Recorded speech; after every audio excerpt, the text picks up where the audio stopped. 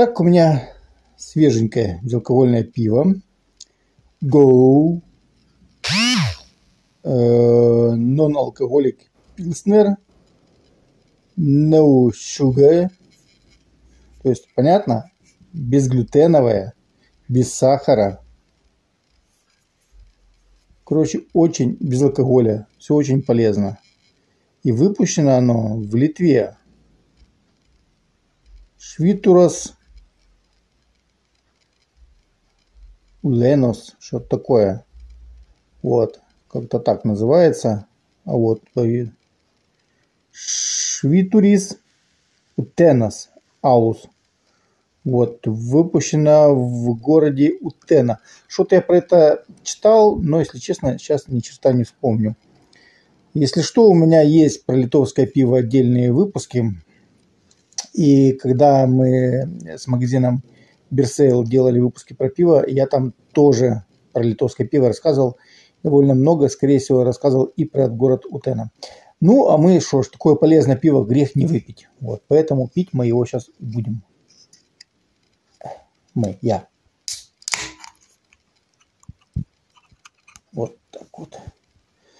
Эх, такое полезное, страшное дело.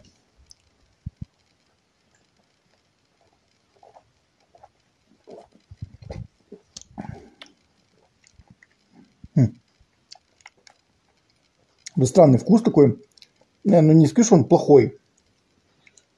То есть, частично это да, как и безалкоголка. Но, во-первых, это литовская безалкоголка. И она имеет какой-то свой такой вкус. Я даже не знаю, как это передать. Блин.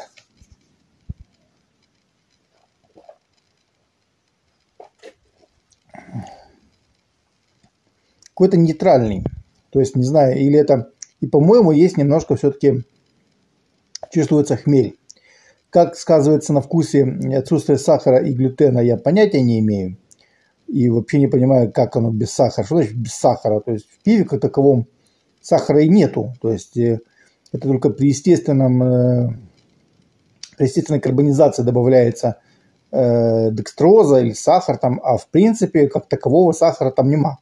Что используется просто пророщенное зерно, то есть тот самый солод, который при варке, то есть при затирании крахмала переходит в состояние сахаров. Как можно сделать пиво без вот этого процесса, без затирания, для меня загадка.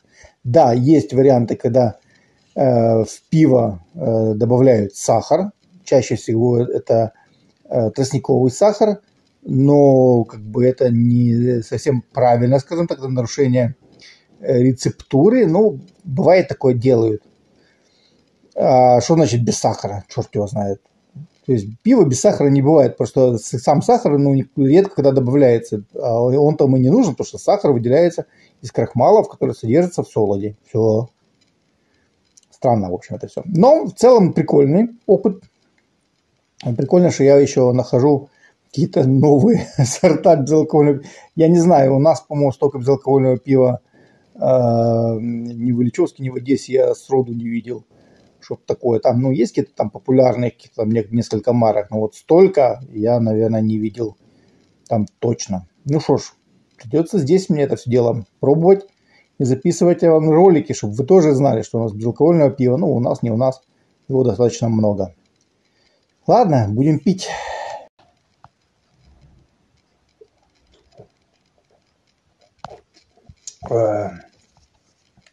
Go. Кроется гибель где? В пиве никто не тонет, тонут всегда в...